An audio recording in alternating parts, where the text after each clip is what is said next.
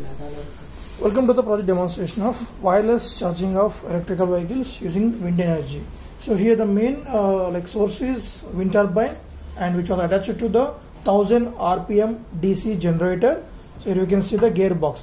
So this black color is the gearbox, and this one is the 2400 main generator. So turbine to gearbox, gearbox to the generator, the gear ratio will be increased. Means when we are rotating this one 1000 rotations per minute, the base motor will get the 2400 gear ratio per minute. So when we rotate in that speed, then it will generate 12 volt 20 watts DC. So that is the input to the battery for charging purpose. Means whenever the wind power available, then we are going to charge this battery. Coming to the battery pack, we are using 6 4 volt 1 amp batteries, and in that 3 4 volt 1 amp batteries are in series, and here these three are in series. So we'll get 12 volt 2 amp. So from one battery pack 12 volt 1 amp, these two are in parallel, we'll get 12 volt 2 amp DC output.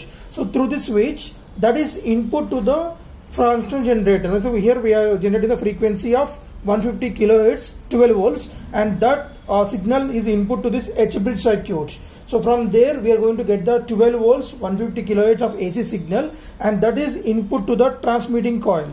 So here the transmitting coil, which will take the AC input of 12 volts 150 kilohertz, and that will be generated the EMF. And when we place a robot or a vehicle, so which has the receiving coil in that region, then this coil will get the induced, and that induced EMF will be converted into the voltage, and that is input to this charging circuit. So from this charging circuit, we are going to convert the AC to DC, as we are using the DC battery of 12 volts 1 amp here, and that DC is for the charging circuit charging purpose of this battery through this electromagnetic relay.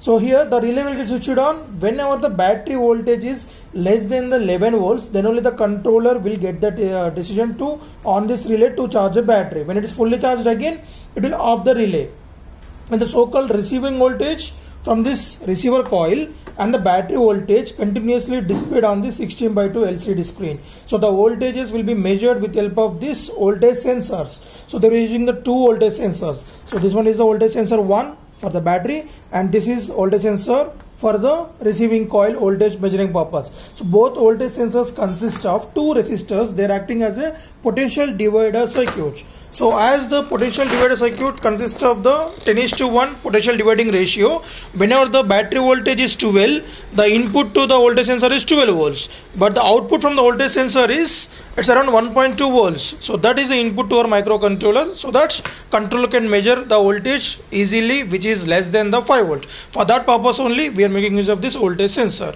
So on this transmitter section, let us see the component wise description. So we are using 12 volt 20 watt DC generator, and that is input to the charging circuit, and from there to the battery. So on this charging circuit we can see the 4 diodes, which will as a rectifier purpose. Though we are providing the DC inputs, so here the rectifier purpose is like if we rotate in any direction, either counterclockwise or a clockwise, there we can see the output display, we can see the output indication on this LED. There is now counterclockwise, so we can see the LED indication from this charging circuit.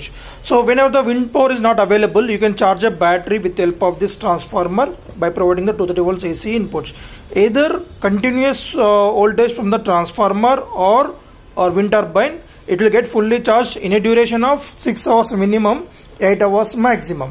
So once the time completes, automatically this charging circuit will block the current flow from the battery to the reverse, as there we use another extra diode which will act as a reverse current polarity purpose. Means it will allow the current flow from the from the charging circuit to the battery whenever the battery is charging. So once the battery is getting fully charged, before demonstration we should take care of the battery should be in fully charged, and then you can on the circuit.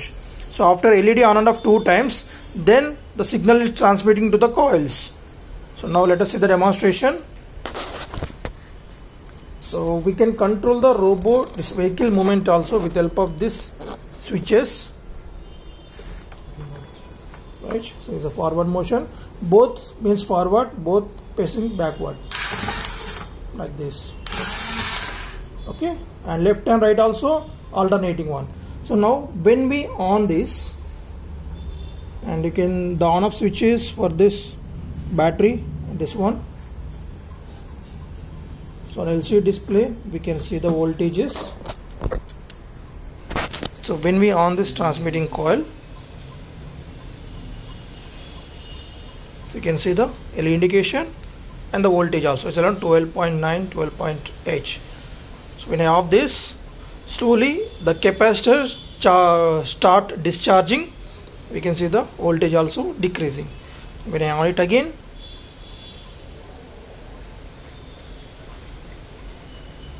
right, you can see the 12.2 is the receiving voltage. R voltage is receiving voltage and B voltage is the battery voltage.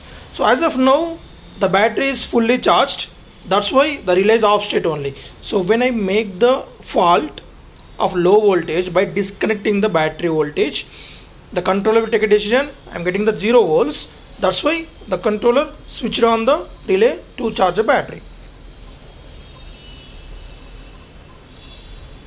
You can see the receiving voltage now 12.2. Now the battery is charging by receiving coil. So when we connecting back again, the relay will get switched off as the controller getting the sufficient voltage indication, right?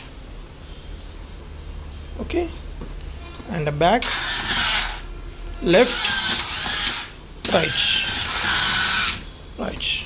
Okay.